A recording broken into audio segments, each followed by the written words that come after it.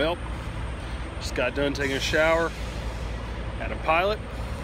It's about 3:30 in the morning, somewhere in Wyoming, on my way to Salt Lake City, getting ready for the round at Utah. Gonna go hop in the van, get a little bit of sleep, roll out in the morning, try and do some climbing tomorrow on a bicycle. Gonna be fun.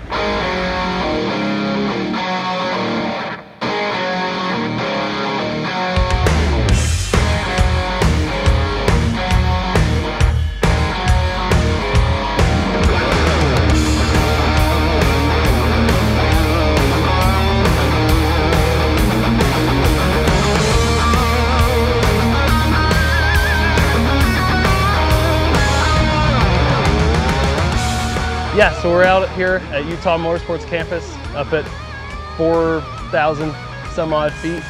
Air is pretty thin up here. Whenever you're really working hard, you're sitting there sucking air, just gasping. You know, this track is really good. It suits me a lot more than a lot of tracks, just because it's fast, flowy. You're just on the side of the tire, just going back and forth most of the track. And you know, it's got this huge long straightaway. You're hitting 180 miles an hour, and then you're hard braking into a fast sweeper. It's completely surrounded by mountains, and then you have the Great Salt Lake over here. It makes for some really cool action shots whenever we're on track. You know, you get the mountains in the background, and it's a huge bicycle area, huge paragliding area, which I got to do a little bit of. I got a little taste of it, and you know, it's a really cool place. It's beautiful up here, and it's one of my places to come race at for sure. Yeah, you know, we had a little bit of time between Road America and here. We went up to Park City and pedaled for a few days up in the mountains, and did some climbing and stuff, and tried to get ready for the altitude and prepare for a little bit of the heat.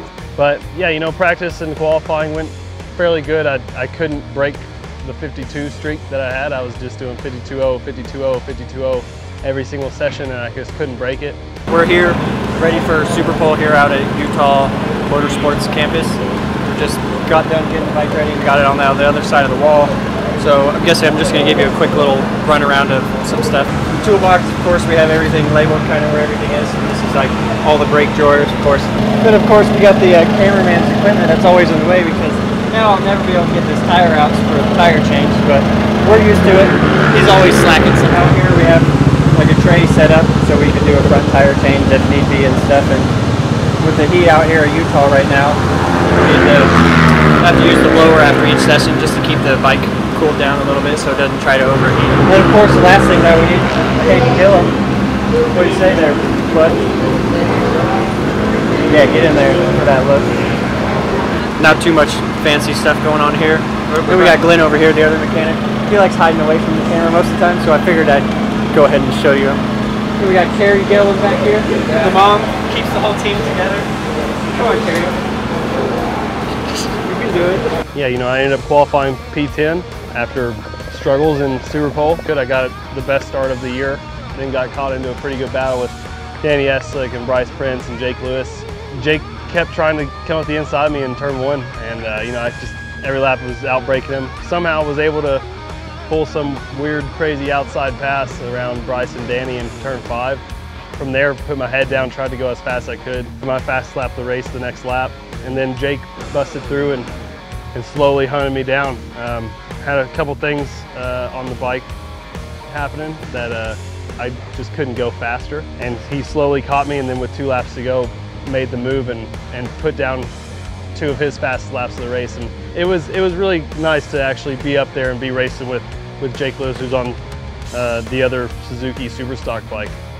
We've climbed up the ladder a little bit this race weekend, and it's really good to see Hayden smiling and happy, because I know he can go if he's got confidence in the front. We found some confidence in the front, and the whole crew, their spirits are up.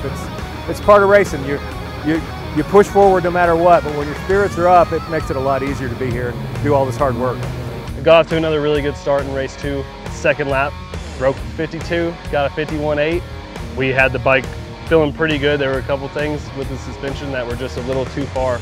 But like I said, we were able to do within half a second of my fastest lap every single lap. We had Matthew a couple seconds up in front of us, and then there was Jake and then Bryce Prince right on him, and then I was back about 2 seconds, and I was this close, 1 or 2 more laps, and I think I could have for sure had a podium, but we're going in the right direction, and the bike's really solid right now. I'm right there. I ended up only 2 seconds behind Matthew, who won the race. I'd say it was a really fun weekend. I would say it was one of the best weekends I've had, even though we had some ups and downs the couple of days I was here before the races, and then it just kind of relaxed me and let me mesh with the bike, let me become one with the bike, and it allowed me to go fast. Love it. I've had fun in Utah. I got to do some climbing, got to see some moose, got to see some deer, but I'm ready to get to California, go see the beaches, see the pretty ladies, and World Superbike weekend.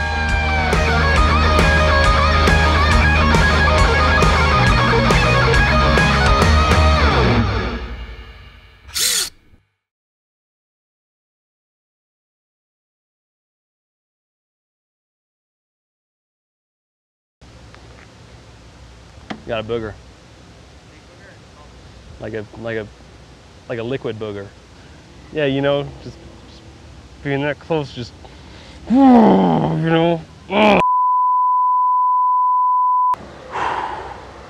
Sorry, that was wrong of me. I'm sorry for getting angry. I just really want to get there.